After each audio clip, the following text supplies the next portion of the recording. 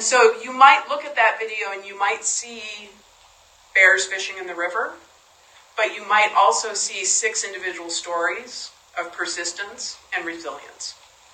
And that is my talk.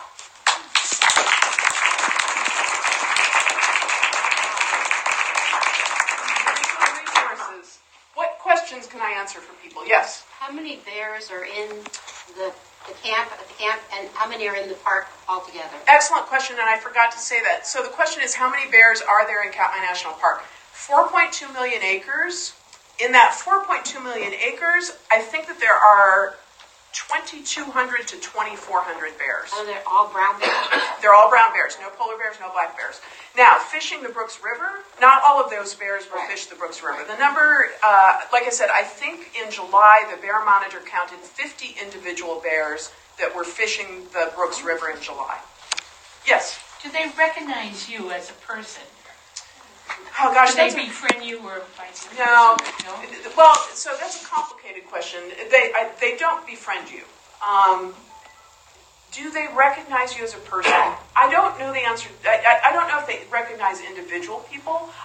The way that I want to answer the question, and this is my opinion, other more knowledgeable people would say things differently. Bears expect people to behave in predictable ways. So I suspect that, so I ran into a bear on the trail.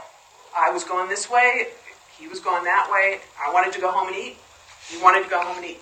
And I knew that what I needed to do was back up, and he kept coming. And I know that when the bear keeps coming, what I need to do is move off the trail. So I think does he recognize me? I think he recognized that I behaved in a predictable way. I backed up. I let him pass. He went and did his thing. I went and did my thing. We exchanged a glance. It was one of the most powerful experiences of my life. But I don't think, would he recognize a ranger who had been there every day? I have no idea. But I think he probably does know that I am an animal, not a bear, that behaves in a predictable fashion. And if I were to do something that I wasn't supposed to do, if I was to go running at him on the trail, that would cause a problem. The other thing I want to say, important to say, bears see the world through their nose. So if they do recognize, to the extent that they do recognize things, it's through their nose. They do recognize other bears. So part of what's happening at the falls is that, bear 480 will look at bear 856 and say, I'm not going to, I smell that is bear 856. I know he's more dominant than me. I know that he's not going to let me sit behind him. I'm getting out of his way before he comes closer, Or bear 480 might say, that smells like bear 503. I know that he's too young. He's not going to come at me. He'll let me sit behind him. So they recognize each other, for sure. Okay. Other questions? Well, I was just thinking, you talking about a bear and a human, and what if 2 bears are walking on the path? Good question. What would 2 bears do if they ran into each other on the path? The younger bear would move aside? I think that's probably true. The dominant bear would win. Yeah, the less dominant bear would yield. Yeah. Yes? When is it mating in a certain season and is birth in a certain... Oh, God, I'm so glad you asked that question. Bears mate at Katmai in late June or July. But bears don't become pregnant until they go into the den. Okay. Yeah. So the egg will be fertilized and it will form a hard outer shell. It becomes a blastocyst. But it will not implant in the uterus until the bear goes into the den. And at that point, if the bear is fat enough, the egg will implant and the bear will become pregnant. If the bear doesn't have enough fat resources, the body says, yeah, I'm not going to. And I think this is fascinating. And why would nature do that? Why would the body do that? It makes sense if you think about the fact that mating season roughly coincides with salmon season, right? I read a book about the bears of McNeil River. And this author said, if a bear became pregnant in June or July, she'd be eating she'd be eating for 2. She'd have to eat for 2 during the salmon run, which is a time when she really just has to eat for herself. It would push put extra pressure on them to be pregnant during the summer. So it's the body's way of kind of, So the cubs are born after, in the spring. the cubs are born in the den Okay. while the mother sleeps. Oh, Yeah, and so the mom will go into that. Remember that photo of fat 409 bead nose? So say the mom's going to the den weighing 400 or 450 pounds. That mother, while she's hibernating, will give birth to a 1-pound cub, about the size of a soup can. And cubs are born without fur. And I'm told that when the mother gives birth, she barely wakes up. Not my joke. One of the rangers said that. And so the cubs are born in the den, and they stay in the den with the mother. And my mind just explodes when I think about the cub coming out of the den. These bears dig dens every year in the dirt. Dens collapse in the spring when the snows melt, so bears dig a new den every year. The mother gives birth in the den, and my mind explodes when I think about what it must be like for the cub coming out of the den in April. Having lived in this den that's just big enough for the cub and its mom, and they come out and they see Alaska. I mean, imagine. Now they nurse They do nurse. their sleeping moms. Yes, yes, yep, yes. Have the waters of the park been affected by pollution at all now? And I assume if the line goes through, they would be affected, and the salmon and the bears would be affected. So that's a good question. How is, and I'm going to rephrase it a little bit. I want to start with global warming and how is that affecting the park and how might the mine affect the park. The first time somebody asked me this question about global warming, I answered this way, and I'm not sure it's the best answer, but the first thing that comes to mind is that the water in the lower river has been record high for several of the last few years, I think because of record snowmelt. And the reason that matters is because the lower river in July and August, that's where the moms with cubs fish. So high water in the lower river makes it harder for the moms with cubs. The other way that already water is affected by global warming is Brooks Camp has had record high salmon runs for the last 2 years, I think. But there are other parts of Alaska where the salmon run last year was awful, where they weren't able to allow people to fish because the salmon run was lower. And I believe that the reason for that is that whatever the salmon eat has been found in smaller numbers because of warmer temperatures.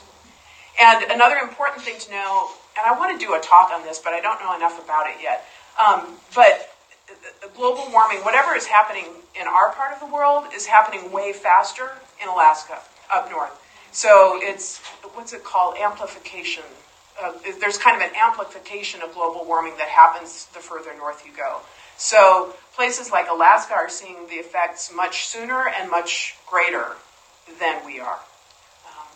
So it's worth watching. Yes, in the blue shirt first, and then you. I have 2 questions. Yes. How does the mom emancipate that? Oh, I have never seen an emancipation, and I don't think I could stand it. So the mother. So keep in mind that cubs are totally dependent. These cubs are totally dependent on their moms for the first 2.5 years of their life, and then the mom says, "Yep, time for me to mate again. I need to have more babies." In order to mate, in order to be around these big male bears, this would not be good for you, my little cubs. You have to go away. And I'm told what happens is that it can be quite violent because she has to persuade them. They've been together every moment, really, and they have depended on their mother for safety. She's been their food source. She's been their protector. She's been their teacher. She has been everything to them for 2.5 years. And then she has time to move out of the basement, get lost. Literally kick them. Yeah. Kick them to the curb. And I'm told it can be quite violent with nipping, and growling. But I want to, remember the picture I tried to paint of dear 902 Fifi Peanut Bonsai, who, teeny tiny little cub, who by the end of her first year on her own, she looked fat and happy, I tell you. Yes. I'll come back to you. How can we get up there? Are there tours going up there? Yes. So how do you get up there? Katmai is a hard place to get to. It requires some planning, probably. Part of that has to do with, so I talked about how you get there, fly into Anchorage, blah, blah, blah. There are no roads. You cannot drive to Katmai National Park. There's one lodge in the park, Brooks Lodge, that has, I think, cabins for 40 people. And then there's a campground that has room for 60 people. So 100 people per night can stay in the park. To get a space in the hotel, in the lodge, in the cabins, you apply by lottery a year and a half in advance. To get a space in the campground, you go online to the national park site in January to apply for July. It all is not lost. There are people who get in to the lodge because other people cancel. And if you don't go in July, if you go at a different time of year, you have a lot better chance of finding a space in the campground. You can also, I said that there are 100 people who stay in the park overnight, but there are lots of people, probably in July, 200 or 300 people per day who come in on day trips. So they fly in from King Salmon or from other places in Alaska, arriving anywhere between 8 and 11 in the morning and leaving between 3 and 5 in the afternoon. I wanted to be, I'm a completist. I would not have, for me to try to go for a day, I couldn't have done that. So for me to be able to spend 6 weeks in the park it's an incredible opportunity. Yes. Yes. So as a volunteer, you and other rangers, you're all staying at this lodge as well? No, we do not stay in the lodge. Thank you for asking that question. And I'll talk a little bit about one of the things I want to do in this talk is to help you think about volunteering for the national parks. What I did was I went to Bush, Alaska for 6 weeks. I shipped in my food. I lived in Park Service housing. If you're a volunteer, the Park Service gives you housing. You provide transportation and your own food. You also get a uniform and a hat. And you get to live here in Brooks Camp. And they have different kinds of housing. Some people live in cabins. Some people live in a kind of a bunkhouse. You might have running water in your building, or you might go to the building next door for running water. But so they provide housing, and you get that. That's one kind of experience, an extended period of time in a location. I've volunteered for Yosemite, captioning videos from my home. Lots of people volunteer. Like if you go to a national park, if you go to spend 5 days at Yellowstone, think about spending a morning as a volunteer. National parks are a great place to volunteer, and I believe that they really rely and value their volunteers. So, and there's all kinds of different experiences that you can have. So please think about volunteering for your national parks, especially during National Park Week. Yes? Me? No, and then you. Okay. Yes. Yes, you. I was wondering if the names you were giving for those fishing spots, like Jacuzzi or Lip, were those your own personal names, or were those the names that all the rangers used for? That's a great question. Thank you for asking that. Those are not my personal names. And if you go online and get the Bears of Brooks Falls book, there's a map that shows, here's the jacuzzi, here's the far pool, here's 89 Backpacks Rock. There's one location called the Office, because that's where Bear 480 Otis likes to fish. Bear 480 Otis, I'm not making this up, remember he's the oldest male. He comes in every day at the same time.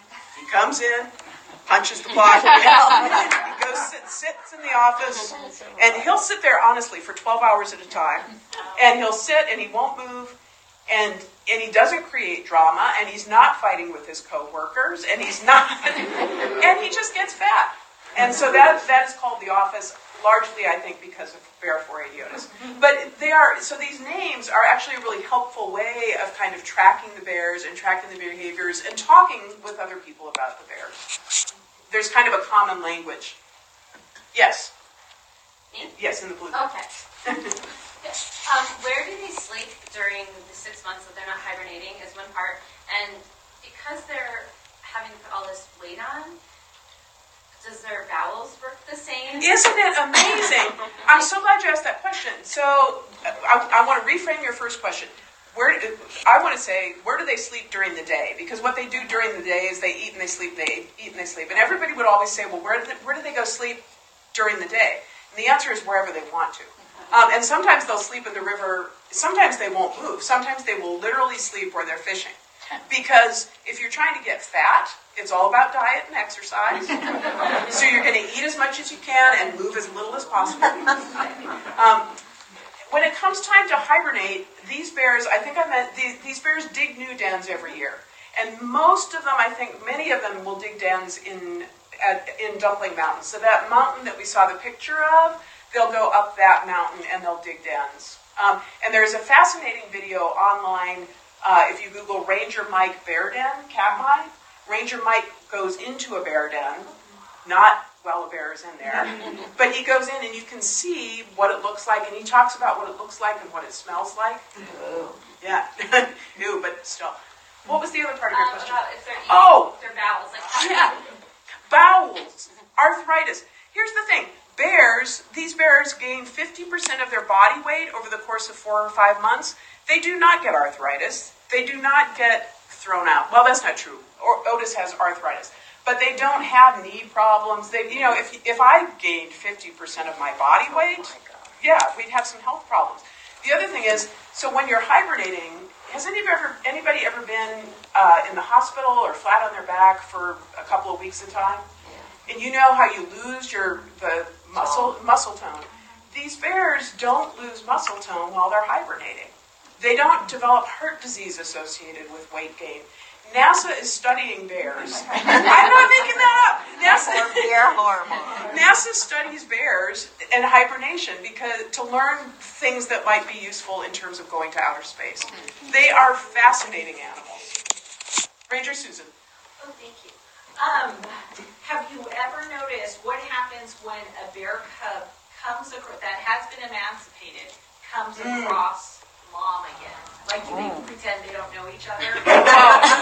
Or worse. Wow. So remember we talked about emancipation and what a traumatic experience that must be, and how hard it must be, and how hard the mother must have to work, right, to persuade the cub, no more, right? So there are, I believe, different people would answer this question differently, but here's what I believe. I believe that bears recognize their offspring. I do not think that in most cases it is a joyous reunion. And in fact, bear 435 Holly, so a lot of the bears who fish here are related. Bear 435 Holly fishes here. Her son, 89 Backpack, fishes here. Her daughter, Bear 719, fishes here. 503 Cub Adult, her adopted son, fishes here. We have seen Bear 435 Holly charge 89 Backpack. I believe that I have seen 435 Holly charge 719. And I think that might just be a reminder, keep away. Now, the summer that I was there, Bear 409 was fishing the lip, and there were 2 young subadults fishing below that were not, I don't have a firm ID on those subadults, but many people thought that those were 409's recently emancipated offspring. And she let them fish below her.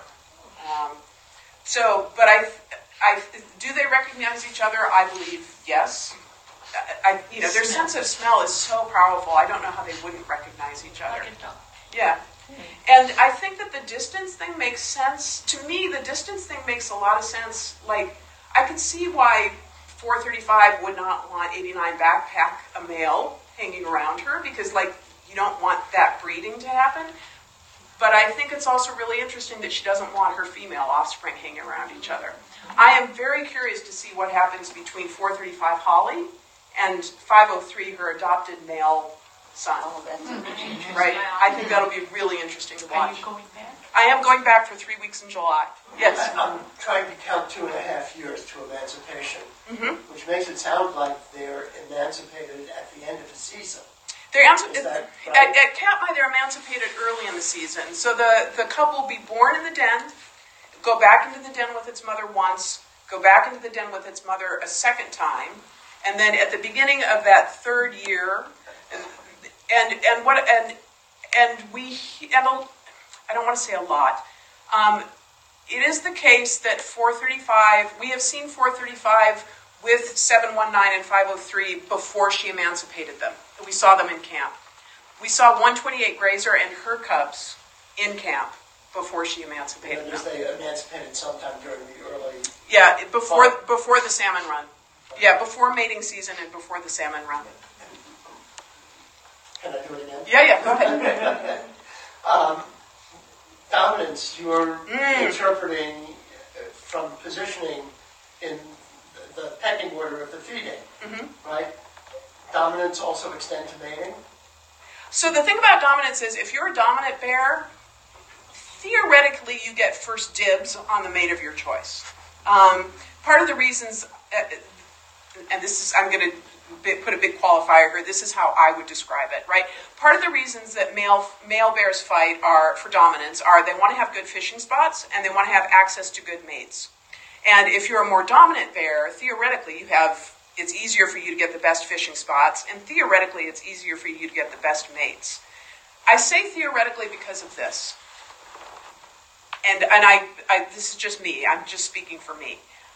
I have seen, so bear courting is fascinating. Bears are so used to being separate that when bears want to mate, what happens is that they follow each other around. Usually the male bear follows the female around until she's comfortable, right? It's like, I've got to, I'm used to being by myself. You're going to have to persuade me that I want to spend time with you.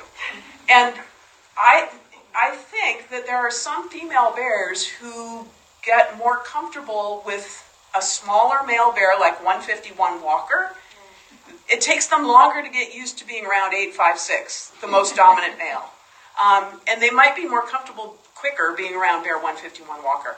I don't know enough about that to be definitive, but dominance fits into mating, and I think it's probably in a pretty complicated way. Yes. Just along with what you said about the mom and then her daughter, she didn't want the daughter near her, so I was wondering, does she view her as, I wonder if she views her as competition. Competition, that's really interesting. That's really interesting. I don't know. Good question. Yes? What is the gestation period for bears? So a bear will, so these bears go into the den in, say, October, November. I think they become pregnant when they go into the den. They give birth in January or February, and they come out of the den, let's say, in April.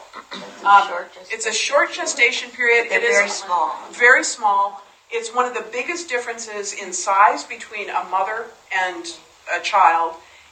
They also, I think, have one of the lowest reproduction rates because these bears will have a litter of 1 or 2, maybe 3, maybe 4. But again, the cub mortality rate is 50 to 60%. And so they'll invest 3 years in raising their offspring. Then they take a year off, that's a mating year. And then the next year they'll maybe have more cubs. So it's a very low reproduction rate. So one of the things I hope you all get out of this is that it's really, really hard being a bear. And bears do not need our help making things more difficult for them. It's just on their own, it's hard. Alyssa. How can they eat a fish in 15 seconds? So how can they eat a fish? I didn't say she ate a fish in 15 seconds. I said she was catching a fish in 15 seconds, and I believe that that's in fact true. One of the things that we did at Katmai when you volunteer is they do a salmon count at the falls every hour and half hour. So they have a ranger or a volunteer count the number of salmon who are going over the falls in a minute. And it was not surprising to find 240, 250, 300 salmon per minute going over the falls. And so a talented fisher like Bear 409 can in fact stand on the lip and catch a fish every 15 seconds. And at the beginning of the season, she would eat that whole fish. These fish have 4,500 calories. And at the beginning of the season, when they're really hungry, she would consume an entire fish. Would she eat the whole thing? She would eat the whole thing. And then she wouldn't be fishing as fast. But when she was catching 15 fish per second, it was probably in July, so it's kind of later in the season. And what happens then is that they start doing something called high grading. And that's when they will catch the fish. They will, their goal is to get fat. So if I want to get fat, I'm going to have chocolate milkshakes and chocolate cake and potato chips and dip. So what they will do is they'll high grade, and they'll eat the fattiest parts of the fish, the brain, the roe, and the skin, and they'll let rather than wasting stomach space on the rest of the fish that we like, they'll let that float downstream. So she would catch a fish, she'd bite off the head, eat the roe and the skin, and just let the rest of it. Which is why, and you couldn't see the video, but when you stand at the falls platform, you see the big male bears lined up at the front. You'll see smaller bears behind them. You'll look down the river. You'll look down that 1.5 miles of river, and you'll see big bears, medium bears, moms and cubs.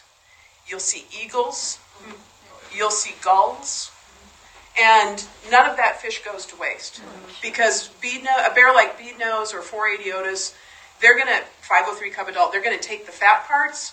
The non-fatty parts will float down to the subadults, who aren't very good fishers, but they're sitting there catching the scraps. And then the moms and the cubs, and then the eagles will swoop in, and what the eagles don't take, the gulls will take. So it's very efficient. Yes? My question is about the numbers. I wonder if I missed something. That Cub 89 has a smaller number than his mother, who's 400. Right, so you didn't miss anything. I didn't go in. So the question is about the numbers. How are the numbers organized? Right. The numbers have nothing to do with hierarchy, and they don't, visibly anyway, have anything to do with family tree. Chronological order. They do connect to chronological order. So all of the bears who were ID'd in a given year, so all of the 800 bears got their numbers in the same year. Oh. All of the 900 bears, like bear 902 Fifi Peanut Bonsai, any bear who was ID'd last year will have a number in the 900s. And it's important to say that numbers are assigned not only to newly emancipated subadults, but if there's an adult bear who shows up at the river for the first time, if there's an adult bear who showed up for the first time last year, who had never been seen before, that bear would get a 900 number. Okay. Yeah. But I still can't figure out why number 83 has a... Yeah, so the number has to, it just has to do with the way that the numbers were assigned. Oh, okay. Yeah, or the year that the number was assigned. The year. Yeah, and the bear book is helpful. And the advice that I would give is don't get hung up on the numbers or the names. Some because only have numbers and some no only names. have numbers, some have numbers and names, some don't have numbers at all. And I kind of feel like knowing the numbers is helpful if you want to stand in a room and talk to people about bears. And then you sort of get the age too because of the year. You might, yeah. But the thing is, you can also really, really, really, and most of us enjoy watching the bears, even without knowing who we're watching. It doesn't matter who it is. It's fascinating. Yeah. Can I get that Bears of Brooks River online? That is a link to the Bears of Brooks River. Yes. I want to buy it. Yeah. Oh, so it's not available for purchase. It is a free download. Okay. And you might be able to find, if you know somebody who has a printer, you could have them print it for you. Places like Staples might or might not print it due to copyright. Could you pick something like that up on your Nook or your Kindle? It is, yes, it's available on iBook, Apple Books, yeah. And if you make a note on the sign-up sheet, which is over here, make a note on the sign-up sheet next to your name, and I'll send you a link to it. Okay. Yes. So what are you doing next in your work with the bears? So I am going back to Katmai this summer, only for 3 weeks. Last year I used 2 years of accumulated vacation time. This year I only have 1 year of accumulated. Can afford it. Well, I only have 1 year, and so I'm going to go back in July, which is their busy season. I hope that, and I think I'll be doing the same thing, standing around and talking to people about bears, because what else would I want to do? I hope I'll do it better. Because last year was my first year. I would love, and then after that, I don't know. I mean, I seriously do want to be a park ranger. I love my job, but I'm going to retire at some point, and this might be a great thing to do in retirement.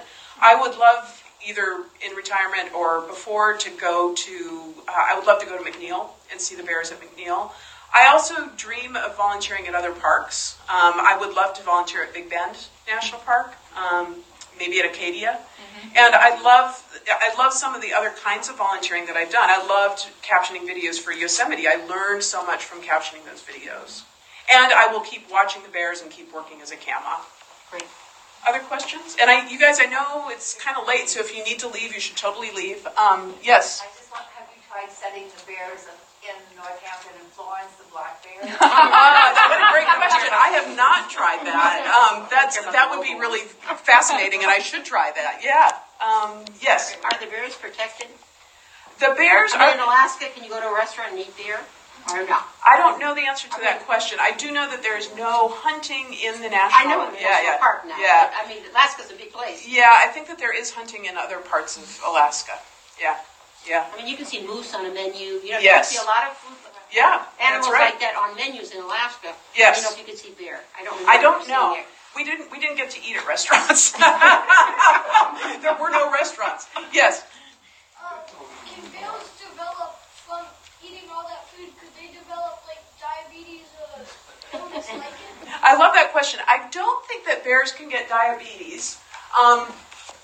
At the risk of being gross, should I be gross? Yes. I'm looking at, okay. So and I'm saying this because I know that Leslie is a bear watcher. I have seen bear 480 Otis eat 39 fish at a time and then turn around and get sick and then start eating again.